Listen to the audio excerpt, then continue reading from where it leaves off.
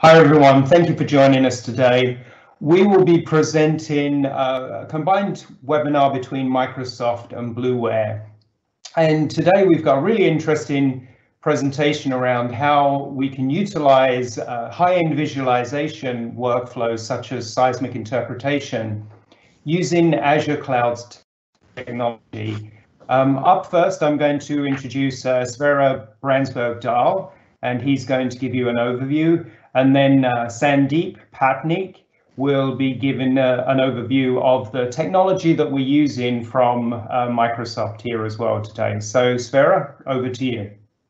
Yeah, thank you, Andy, and thank you for partnering with us in this event today. It's really exciting to be here and talk to everyone and share a little bit more with the work we're doing together with Bluware.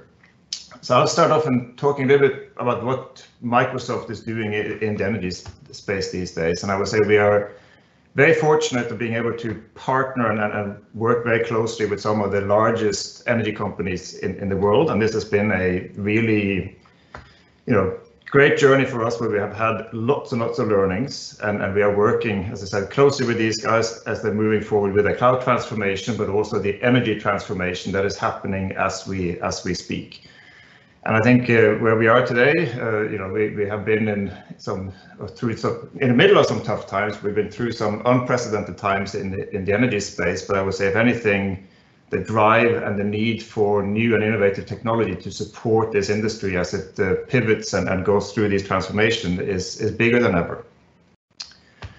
So what are we facing when we are working with companies in these partnerships? I think I'll start to say that they're running some very, very complex workflows. And I think if you look at the overall cloud landscape, there's lots of industries that have moved and adopted cloud long time ago and are fully cloud enabled. I think the energy industry is still in this or on this journey, and we have had to work diligently and able to to enable the cloud to support these workflows in a proper way, and enable companies to operate and run their business in a better way than what they have been doing historically. So as you can see here on this slide, I call it enabling current and future industry workflows, and I think that's going to be the real topic that we're going to do a little bit of a double click on here in the next half hour or so with this team.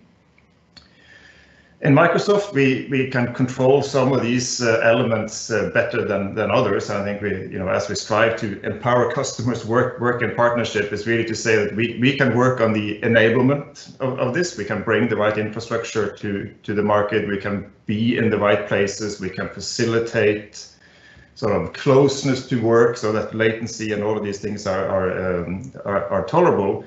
And we can deliver solutions, edge solutions, hybrid solutions that are enabling this transformation to take place.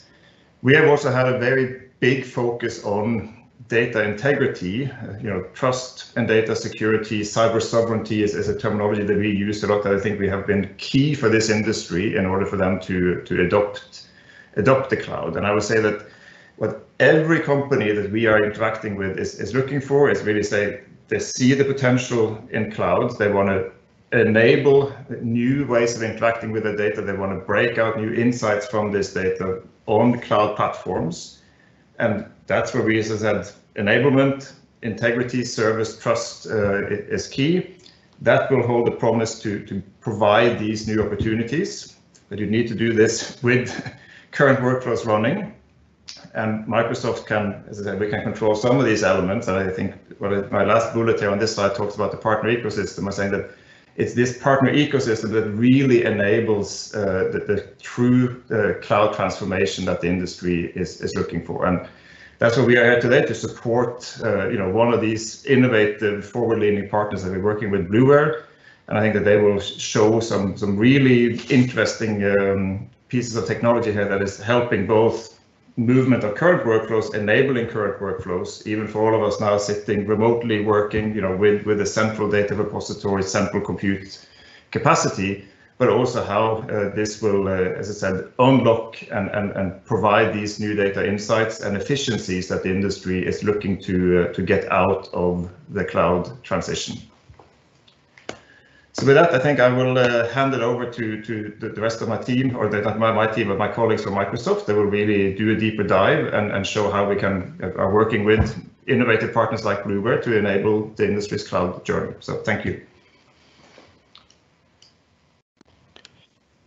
Thank you very much. Hello, everybody. I'm Sandeep Patnaik. I lead a stellar team that's responsible for building WVD end user experiences, the next gen of the protocol and the next gen of the clients to provide near local. Well, that's our goal. Near local experience for all kinds of data, including heavy, super heavy data, all the rendering and all that, that really requires a lot of GPU-based computations and all that, right down to users. Windows Virtual Desktop usage around the world has been phenomenal.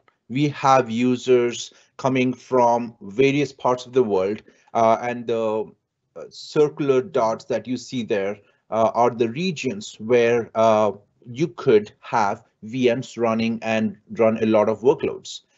We have, over the last year, added a bunch of optimizations so that the latency, the round trip time between the end user to the VM where the workloads are running and back have significantly dropped.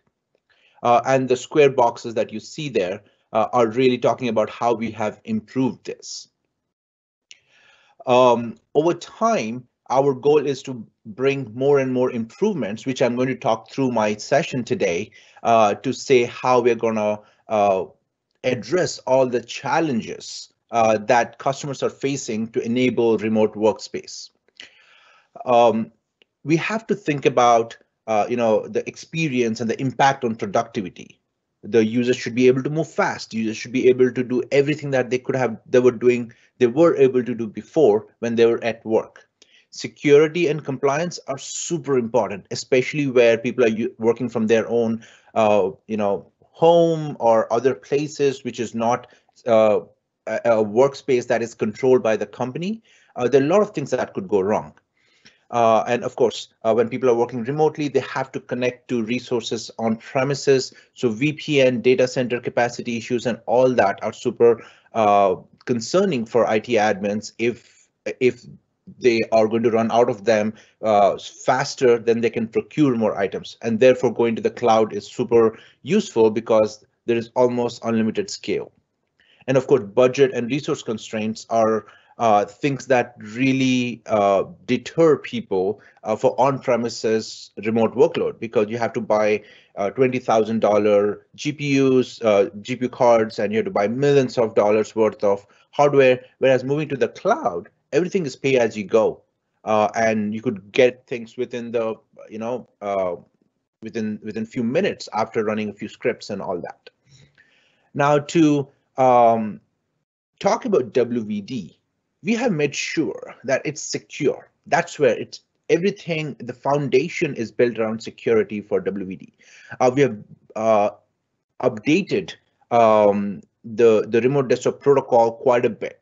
Now we have something called reverse connect, where instead of opening up a port on the VM to the internet, it's about reverse connect, where it's always outbound, no inbound connections to the VM. So it becomes super secure. We deliver on all devices, all major platforms, Windows 10, Windows 7, be it Android, iOS, Mac OS, Linux, web clients. So the users could use any device of their choice to connect to WVD. The deployment, you could scale up within minutes. Just to set up, to go from 0 to having a production level deployment, it takes less than 15 minutes. Think about that. If you compare that with on-premises, it would probably take a few months to get to that point. And the cost is super inexpensive, because it's, again, pay as you go. And most importantly, to ensure that we are able to encourage and make it affordable for all customers, we have included the licenses for WVD in Windows and M365 licenses. So they don't have to pay anything additional other than the actual consumption on Azure. Next, we'll take a look at all the clients we support. I talked about this, but the thing that you'll probably be excited about are the support for thin clients. We have support for Windows-based thin clients, which runs Windows 10 IoT Enterprise. It runs our Win32 client, so it can do a tremendous amount of stuff. And then, of course, we have a Linux SDK, and we are working with all major OEM partners to bring the Linux client for WVD to those platforms. Let's look at all the features that our clients bring. And this is very high level features. This is not the full deep dive. The ones that are really interesting probably for this crowd are the availability to have dynamic resolution, where sometimes you have a set of 3 monitors or 4 monitors, and then you would want to go from, hey, you know what, I have to do this quick thing for the next half an hour on one of the monitors. Let me snap my remote session to 2 of the 3 monitors and do stuff. Absolutely, without having to disconnect and reconnect. You could resize, you could drag and make it happen. We have also got requests for multiple monitors, and our Windows client supports 16 8K monitors. I would love to see somebody really try that, but we have a lot of partners who really do that. Now let's talk about device redirections. The one that probably really interests you is the pen. We support all 4096 pressure points from the endpoint to the cloud, and we support all angles and all that on our Windows client, which is the most feature-rich client. And I'm really excited that for all these high visualization scenarios and all that, you could really make use of that. We of course support a lot of other devices, camera, microphone, clipboard, printers, storage. Absolutely, all of them are right there. And every box that you see empty doesn't mean that we're not going to do that. It's just work in progress. Our hope and our intention is to bring the same parity across all our clients.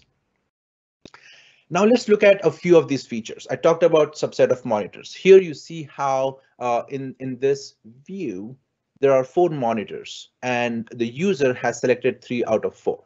So this can be done prior to connectivity to connection, so that they don't have to keep changing every time, or the user can always make that happen dynamically as their working needs change. Next, let's look at the auto update. One of the concerns that IT admins have let us know of is the ability to stay up to date. So what we have done is the client now auto updates. I have a screenshot of our Windows client showing how it'll notify the user that there's an update available, and how when the user, either they can update right away or they can close the window and it updates. All other platforms, since it comes from the store, auto updates automatically.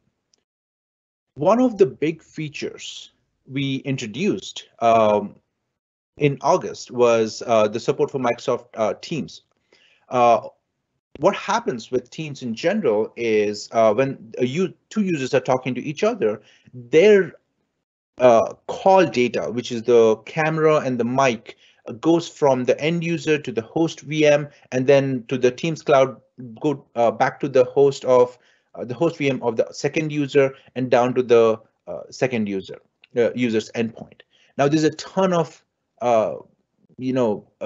devices that this data flows through, and therefore a lot of lack of optimizations there. What we have done here is peer-to-peer connectivity, even when the users are connecting to Teams running in a remote session. In this case, when you look at the next slide, you will see that the connectivity goes directly from the endpoint of the first user to the endpoint of the second user, while still the Teams app is running on the VM side.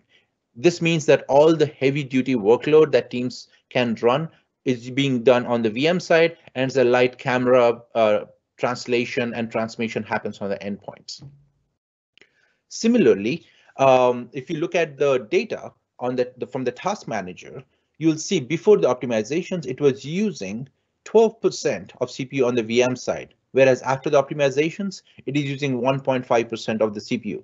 This means that more and more CPU cycles and GPU cycles are available for running really heavy duty workloads that cannot be run anywhere else. So that's a huge improvement and benefit for users and customers. Now let's look at some of the other stuff that we have done here. In this case, you will see two videos run side by side. I talked about how we updated the protocol. On the left side, you see there's a lot of jittery and a lot of jagged, and the frame rate is really low at 11 FPS. And on the right side, you see it's much smoother. And that's because the FPS is at 40. We have done some work with the graphics team at Microsoft to bring something called indirect display driver. And the remote desktop protocol now runs on that indirect display driver.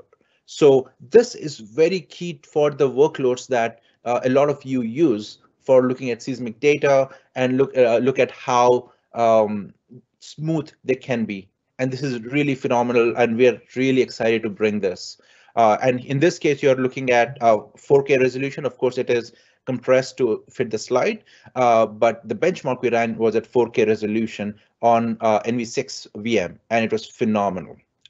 There are many ways we can further improve the way the round trip times, the latencies that the users see. And one of them is switching over from TCP to reliable UDP, where there won't be any, the packets won't wait for acknowledgements and all that. But we thought, hey, let's take it to the next level and make it peer-to-peer. So this means that the connectivity is no more limited to the locations where WVD optimizations are there. You can get these benefits, and we have seen users who have shown us data, real data, where they went from 29 millisecond round trip time to 10 milliseconds. 10 milliseconds. That's phenomenal. It's almost like connecting to a VM on premises. You're within a few miles away from the data center. Now, this is unique to Windows Virtual Desktop. You won't get this on premises connections, and this particular feature is in preview right now. I request you to go to the link that's provided down there to read through the documentation and see how you can enable this for your deployments for your host pools in WVD. Let's talk about more exciting stuff. The Start VM on Connect. Wow, this is being one of the top requests for customers from customers and users who use dedicated VMs. In other words, either they use personal VMs or they use pool VMs with one user per VM. And in this case, what happens is, unlike multi-session, there's only one user who's connected or not connected. And when the user is not connected, because these are high-end VMs, there are a lot of costs for running those VMs during off-peak hours. And with this feature, which is going to public preview in the spring timeframe, the VMs can be deallocated, and there'll be no cost for running those VMs during off hours. And when the user really tries to connect, these VMs are started automatically, and the user can connect. Yes, there is a little bit of the connectivity. The connection time is a little longer. We provide the right messages that the VM is coming up, but then the cost differential is pretty significant. So this is something that will probably be super useful to this audience because it is going to save costs on especially really large GPU-based VMs. Let's talk about more features. I'm super excited to talk about all these things because these are like gold. So here you see a feature called multimedia redirection. This is just a start of what we are of what we can really do. Here you see we are launching Chrome browser, and we are gonna run a video. What multimedia redirection does is basically take the video stream coming into the browser, and instead of decoding the stream on the VM side, re-encoding using real-time protocol and sending it down, it is just going to take the stream as is and send it down to the endpoint. Now, in this case, you see the multimedia redirection is turned on, and the CPU usage is anywhere between 5 to 10%, depending on what you're doing there. Now, which is okay, fine, 5% seems great, a lot, but let's look at the experience today without multimedia redirection. Like I said, the big difference why you would see a large CPU usage here is we're taking a video stream, which and you see here it's between 26 and sometimes it goes up to 44%. It'll settle down around 31%. So the reason why the CPU is being used so much and why we're getting the benefit not only at the CPU level but also at the network level is YouTube, for example, has a video that is encoded using multi-pass encoder, which means it is you encode it once and you encode it many times, and it's super optimized for streaming. We have seen the sizes of video go to 1/10 compared to if we really encoded that using the real-time protocol of remote desktop protocol. So this is yet another improvement we are bringing to remote desktop protocol. And the reason why I'm showing these feature set compared to a lot of other things we're doing is this audience will probably appreciate the value of having low round trip time and the value of having really seamless video at high frame rate. In the next slide, you will see that here I'm trying to suggest some of the VM sizes. Every customer has a mix of a lot of users. Most of you guys are probably power workers, and you would end up having at least a VM with a graphics GPU backing it up. And the recommendation is to go with NV6, and that'll give you 6 cores of graphics. 6 cores of CPU and a graphics card, a part of a graphics card where you can do, and depending on your workload, you could actually expand that and get up to 2 graphics cards with NV24 VMs. You could always go down to NV4, which has just 1 core, and then some of the users can benefit from that. The sizing of the user storage again depends on how much data you want to store in the user profile versus how much is stored in a central storage or a different storage where all the Seismic data is there. So it makes a lot of sense to think about all those, consider all those things and see what's the right size for you.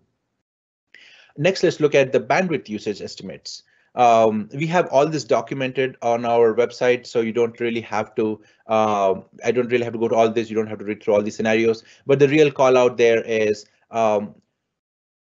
you can see how by changing the encode mode, the default mode is we will do a mix of the text will be using clear text encoder, which will make sure that every single character is super clear, irrespective of the resolution of the monitor, DPI, and all that. But H.264 would basically take the whole screen, irrespective of the content. And instead of being a mixed mode encoder, it'll be a single encoder. And there are advantages and disadvantages depending on the scenario you look at. So if majority of the time you're looking at video playback, you'll probably set up the H.264 mode, and then the bandwidth utilization is much smaller than the rich text encoder and the Callista encoder, which is for images. So here is just a usage estimation, so you can plan or look at the different bandwidth requirements for end users accordingly. And then with that, quick recap. Windows Virtual Desktop is the best way to host virtual desktops and apps in the cloud on Azure, especially, which is phenomenal because we're getting a ton of support for users who want virtualization, and the whole team has rallied to make sure every single component, be it networking, be it VMs or storage, everything is being optimized for these scenarios. So we absolutely love the whole One Microsoft vibe going on right now. It's very familiar Windows 10 experience that comes no matter which device you connect from. It is super secure. You can deploy within no time. And then, of course, it is way cheaper than traditional terminal services or remote desktop environments that you used to set up earlier. With that, I will hand over to Andy. Thank you, Sandeep. Really interesting technology. The one thing I ask you to reflect in this is we've all used remote desktop, and when you experience Windows Virtual Desktop, it's a complete transformation. And I'll go through some of the highlights of that, but what I want to do is actually show you a short demonstration of the visual capability. Oil and gas companies are looking to move data to the cloud, but they also have very highly intensive visual workflows.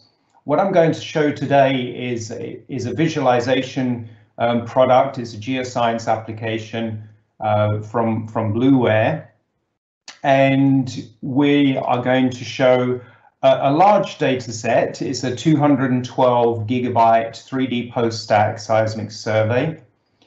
And the survey size is around 4,500 square kilometers. It's around the size of Trinidad and Tobago. So this gives you an indication of the size of the data we can use. And the experience that I'll show you is very fluid. And here are some of the metrics. It's a huge amount of data in terms of cross-line and seismic inlines. So let me present this to you. You should see the live display. Let me check this out and make sure it's projecting what I see.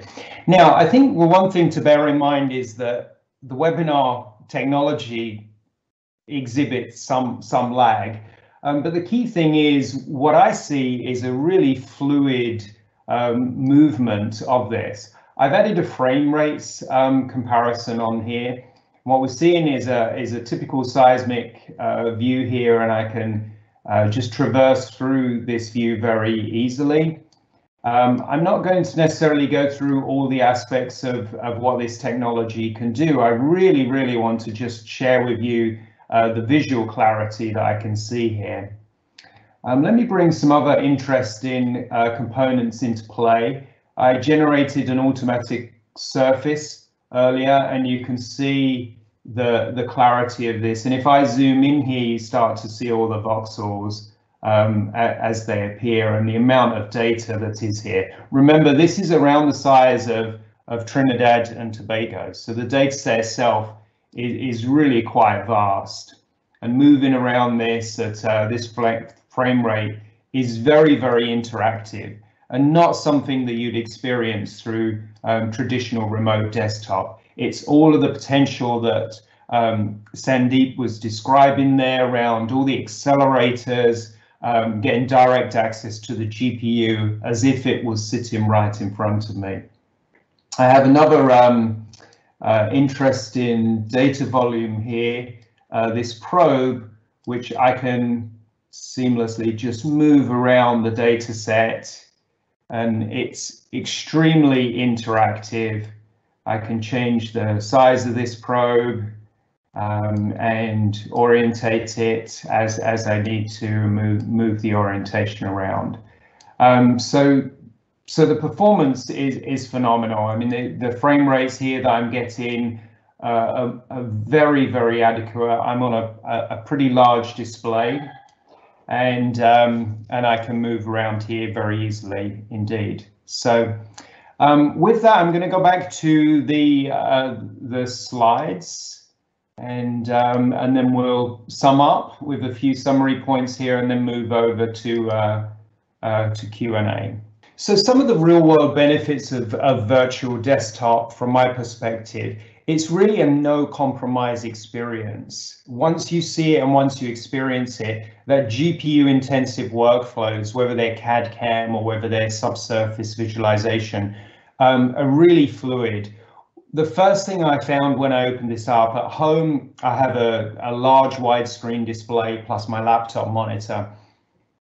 The monitor integration was perfect. It detected my monitors. I was able to move windows around, and being able to project all of that functionality from the cloud like it was just in my desktop environment was really important to me.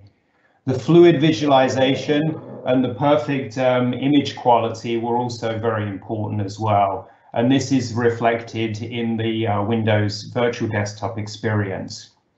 What this means from a digital transformation perspective, it really provides that ability to untether these high demand workflows, which were previously expected to be run in the office, can now be run directly from the cloud, where the end user is completely remote. And obviously in the current climate where people are working from home, this gives corporations a huge amount of freedom. It also means that we can move data workloads to the cloud as well. Things like moving seismic data to the cloud, which is a key element of Bluware's vision, can be moved in conjunction with these visualization workloads as well. So this is a true enabling technology for the oil and gas industry. With that, I will hand over to Q&A. And so if you can ask your questions in the panel, we'll answer those for you. Hey, Sandeep, there's a question here for you around availability in the San Antonio data set. Data center. Is this available in San Antonio, as many oil and gas companies are in that particular data center? So the way to look at WVD deployments is that the VM can be run in any Azure data center. It's just the connectivity would go through a gateway, which is what we call the optimizations part, right? The connectivity goes through the WVD gateway, but the VMs which run in certain data centers, and our goal is to be in every data center. We are slowly expanding. We have grown quite a bit since in the last 1 year, but the VMs can absolutely run in any data center. Sandeep, could you explain a little bit more about the ability to only have machines up and running as needed? Are you able to talk about that coming functionality next year? Absolutely. We call that internally as SMONC, which is basically start VM on connect.